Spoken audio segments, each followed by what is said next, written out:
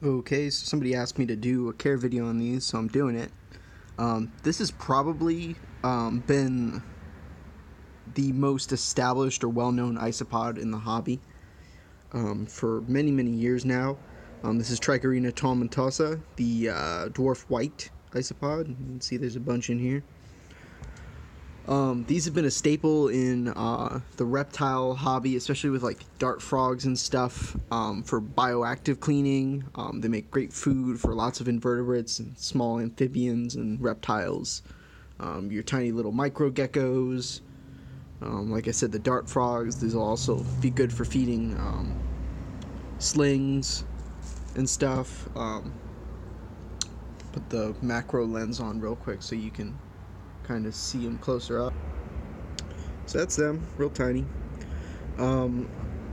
So for these guys, their setup is extremely simple. It really doesn't take much to get these to take off. This is a 6-quart tub.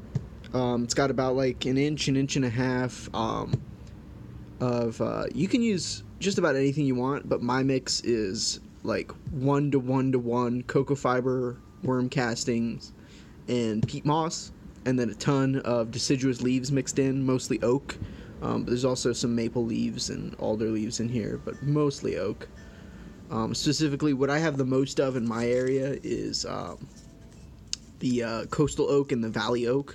It's mainly what I use, but you use whatever you have in your area. It really doesn't matter. As far as like supplemental foods go, I find there's a few different like trade secrets to culturing these guys in like massive numbers.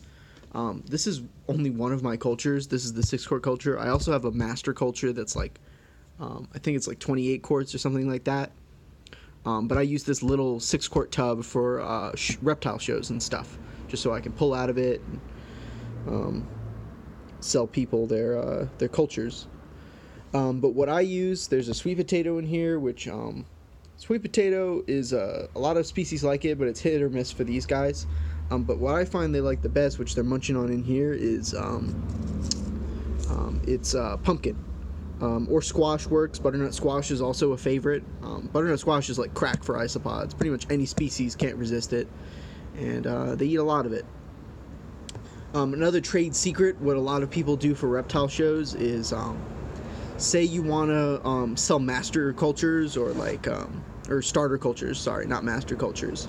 If you want to sell starter cultures, what people will do is you buy a whole bunch of like 4 or 8 ounce, or sorry, like 8 or 16 ounce deli cups, put like a 1/4 inch to a 1/2 inch of substrate in there, and then bury a banana peel in it and add like 5 or 6 of these guys. You do that like a month or 2 before the show, and excuse the plane, I'm gonna wait till the plane passes overhead. Sorry, I live right next to San Jose International Airport, and I'm in the way of lots of cars and planes, and it's annoying. But anyways, so you set that up, you get your deli cups and your substrate and your banana peels, and you set those individual cups up and put them in a warm place maybe a month or 2 before the show.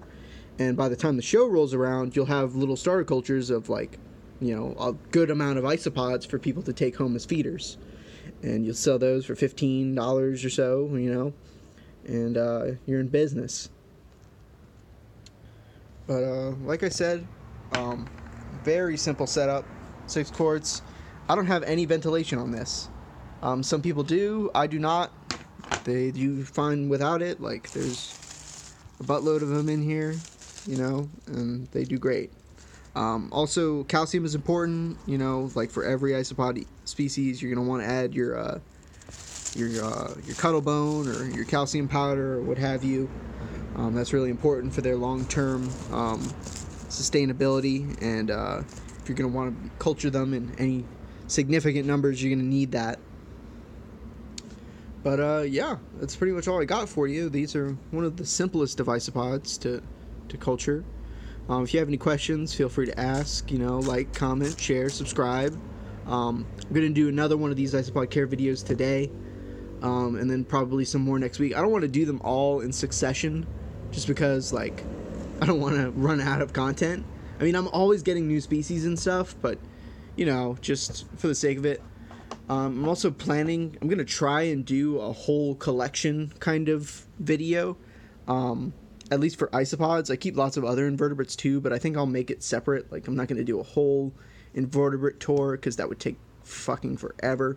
But I will do an entire isopod tour coming up here soon. The only problem is my limitation is my camera. I use my phone and my camera does overheat. Like, it's getting pretty warm right now and I'm only like 5 minutes and 30 seconds through. So we're going to figure out something to be able to get all of my isopods in there. I have like 30 something species. I don't know if it'll be every single one of them, but it'll be most of them. And hopefully that'll be coming out in the near future, maybe in the next month or so. Yeah, we'll see. Take it easy, guys. Later.